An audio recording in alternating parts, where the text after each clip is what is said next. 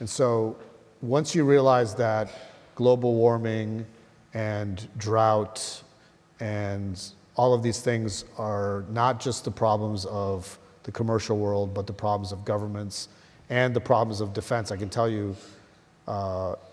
from being in the rooms where it happens, every leader in the Pentagon is looking at not just the fights, the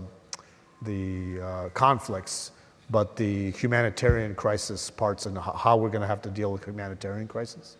as much as part of how that affects the mission as anything else.